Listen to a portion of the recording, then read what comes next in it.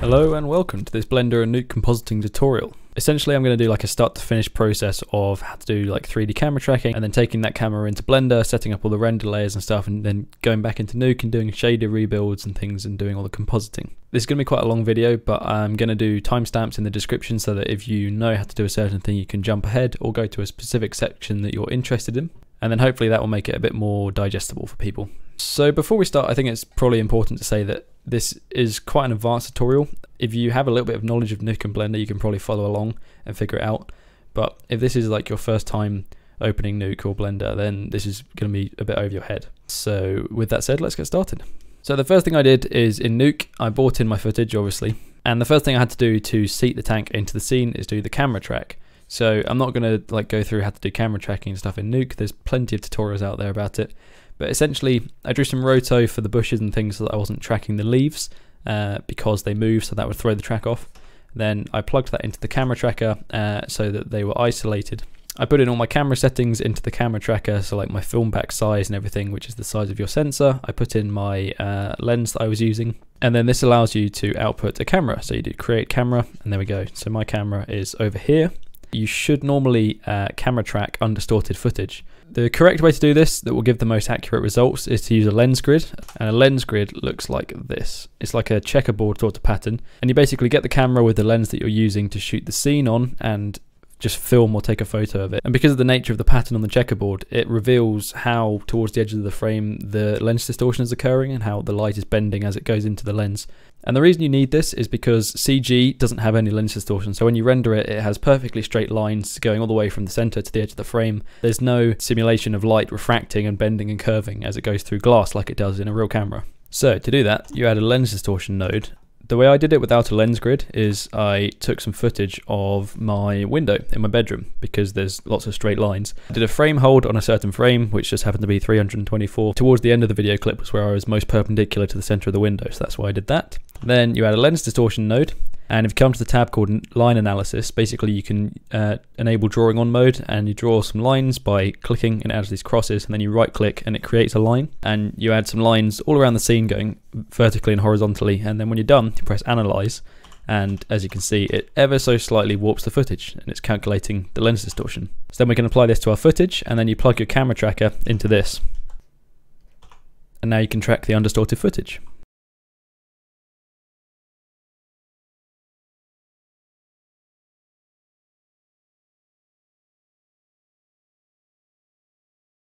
And then the other thing I did is I selected the tracking points on the floor and on the background. So I did like a few on the ground like this. If I can actually click, you right click and do create card. And what that does is create some geometry that is basically the floor. So I did one for the background and one for the floor. And then I added this cube, which is the location in 3D space where the tank is going to be when I go into Blender. Plugged all of my stuff into a scene node, which means that it kind of combines all of the reference geometry and the camera. And then I wrote it out. So I used a write geo node. I set the file type to be Alembic, and I changed storage format from HDF to Agawa. So then you choose where you want it to go and just press execute, and that's going to export like every frame, the position of the camera and the geometry into a file that you can then bring into Blender. So back in Blender. This is our scene currently, so let's imagine we're on a fresh scene like this, which is how I started. You go File, Import Alembic, find where you saved the scene file, and then you end up with the geometry. I actually scaled mine slightly, so if we go into one of the side views, you can actually just select everything and just rotate it so that it's flat to the floor, and then scale it up to be the size of the scene. So I had my tank actually scaled to the correct proportions of an actual tank, so then I just scaled up the scene to match the size of the tank. So all I did here, this is my tank model. There's nothing fancy going on. Did a very basic rig, so this is like a wireframe of a cube on the outside, and this is how I control the movement. I added a driver to the wheels so that when I move this backwards and forwards, the wheels turn, so it just saves me having to animate the wheels. And then this circle on top controls the rotation of the turret. So if I go to my render setup in the node editor, by the way, if you go into the node editor, you need to go under the render layers tab, not the materials one, otherwise you won't be able to see it. I basically made a render layer for each of the 4 passes that I want to output. So the first one is our beauty render, and this is going to be like what the actual tank looks like, and it's got all of our light passes in it. So the 4 render passes are the beauty, the position pass, which I'll explain in a second, the utilities, which have all of our motion vectors and the UVs and normals and everything, and then the shadow, which is just an alpha channel that I can use to grade the floor to create the tank's shadow. So for each of these I created a render layers node and set each one to be the different render passes, and then I also created a file output node, and this controls where all of the channels go, so when you're in Nuke you can play around with them. So the file output node by default looks like this, and then you can add, if you press N in this little menu on the side, you can tell it what all of the channels are going to be called. So here's one of the first quirks of Blender. Nuke by default, when it's reading in an image, so like the CG here, expects the image to be called RGBA. And if it doesn't, you end up, this doesn't show anything, it will just be black. And what Blender does by default when it's naming things is it sets the overall beauty image, which is the first like RGBA image, to be called combined or something. So it's not actually called RGBA. So when you bring the render into Nuke, the frame will actually be black, which is kind of annoying. So the way to get around that is to change the image name to be RGBA with one of these file output nodes. So you set the first one to be called RGBA, and then you can do add new input, and you create custom inputs for all of these different light paths. So for example, the ambient occlusion I've called the AO, and then you just plug the ambient occlusion output from the render layers into the file output node like that, and you do that for each of those. So that's the beauty. Then we have the shadow. This is just the one because it's literally just an alpha channel, so I only needed the one layer. Then we have our position pass. What a position pass is, if I show you very quickly, I'll just turn off all of these and hit render. It's like a gradient that goes across the whole scene, so there's going to be color information for every pixel essentially, and this allows you to go in and like color pick a certain area, and then you can create an alpha channel and grade a certain area of the frame. So I graded the tank. Once it fires, I did like a sort of glow of the explosion on the tank, and I used the position pass to do that, which I'll show later on. The way to make a position pass, there's not a built-in way of doing it in Blender, but you can do it by creating a global shader that you apply to everything. So if I just add a cube that we can just add the texture to for now. So let's apply the position shader to this so we can see what it looks like. It's essentially a geometry node, and then the position of that gets plugged into a separate RGB node. Because Blender's X, Y, and Z axes are kind of different to other programs, like I think Nuke Y is up instead of Z in Blender, you have to switch the channels to be other way around. So red goes into the blue channel, green goes into the red channel, and blue goes into the green channel. And then the image output of that goes into an emission node. And what this does is it makes it a shadeless color. So the emission is just like a light basically, and it's just set to a value of 1. And this just means that the position pass isn't going to have any shadows or anything on it. It's going to be completely shadeless. It's just going to be the color information. That goes into a mix shader, and the factor of the mix shader is controlled by a light path node, and you just use isCameraRay, plug that into the factor, and then the shader output of here goes into the material output. I don't really understand it enough to explain exactly how it works, but that's how you make a position pass. So feel free to like take a screenshot or something of this. That's how you do it.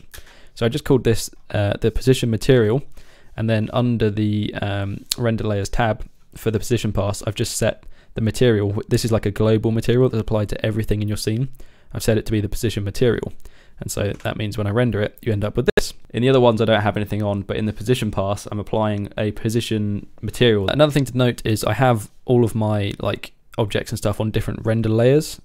So layer 1 is the tank and the camera, layer 2 is the light, layer 3 is the rig, layer 5 is the floor, and then layer I think this is like layer 10 is a shadow catcher. So for the position pass to work, you have to have all of them enabled, and then you actually choose which layers you want to specifically render under the layers selection tab. It's kind of hard to get your head around, but essentially the beauty layer, so we only want to render the tank, so you only set this to be the tank layer and the light layer. So that's 1 and 2, so I select 1 and 2 here. This one isn't what actually gets rendered, this is just what you're currently viewing, so this doesn't control the render output at all, this controls what's being rendered. For the position pass, you want to render everything because you want the position for every bit of geometry that's in the scene. So I'm rendering everything except for the shadow catcher, because shadow catchers don't have a material, so you can't actually see it. And in fact, if I actually turn the shadow catcher on, it breaks the position pass because it's like clipping through the floor geometry that I have. So I've turned that off, and I'm just rendering the top 5, which is like the tank and the lights and the floor. And then the utilities are the same, so I'm rendering everything except for the shadow catcher again, because you want the vectors and everything for all of your geometry. And then the shadow, I'm only rendering the shadow catcher, so you end up with just a shadow on an alpha channel basically. So in the file output node, you have to set the location of the render to be a specific folder. So I set a beauty folder, a position pass, a shadow, and a utility folder. So then when you hit render animation, it's going to render all of those frames and put them into the specific folders automatically. So before, what I used to do was just render like just the beauty pass and then make a new folder and then just render the shadow pass. So I'd have to be at my computer to like set off the new renders. This is good if you're going to like render something overnight, because it will just render them all and it will put them into the folders for you. So I think that's pretty much everything in Blender. So now let's jump back into Nuke and go through the compositing. So in Nuke, we have our footage. And then first of all, I think we'll talk about the shader rebuild, because this is the most complicated part. So this is what our raw render looks like out of Blender. This is all of those light paths combined into like a beauty image basically. And it looks fine. Like you can literally just merge this over the background if you wanted to. So I just do this. There you go. Like we've got a tank in the scene, but you can see it's like super dark and it's much sharper than the background, and there's no shadow and stuff. And I've actually built a custom tool for this that I'm going to put a link to in the description if you guys want to download it, so you don't have to make this all yourself. I've called it a Blender comp setup, and it's essentially a group of nodes. And if we go inside here, this is how the shader rebuilding works in Blender. So this is where like the basic understanding of Nuke kind of comes in, because you kind of need to know what's going on. But I'm going to try and explain it so it's less complicated if I can. Basically, we have the direct, indirect, and the color in 4 groups. So we have a diffuse, which is like a flat color, glossy, which is reflections, transmission, which is like glass and see-through materials, and subsurface, which is like skin. So you know how like you get a torch and you shine it through your finger and you can see like the red and you can see your bones and stuff sometimes if the light's really intense. That's subsurface. For this, I didn't actually use, as you can see, I only used diffuse and glossy because I didn't have any subsurface or transmission textures in my render. So essentially what's happening, all these individual passes get shuffled out into separate shuffle nodes. So we're just grading that one light pass as opposed to all of them at once. So we have the glossy direct, which is like the direct lighting from the sun in the reflections pass. Then we have the indirect, which is like bounce lights where the sun hits the road and then bounces back up on the tank. Again, just for the reflections. And then the glossy color. And then what happens is whenever you do any grading to individual passes in Nuke, you want to unpremult them and then premult them afterwards, which means you don't end up messing with the edges. So say you graded it to be really, really bright, you might end up accidentally expanding the alpha. So this just means that you like expand the edge slightly, do all the grading, and then shrink it back down at the end. So the way to rebuild stuff from Cycle's render engine is slightly different to like Arnold or Mantra. You basically have to plus the direct and the indirect passes together and then multiply the color on top.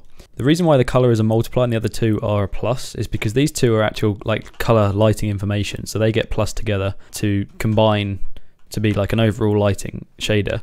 And then the color itself isn't actually lighting information. It's like controls how much of the color comes through.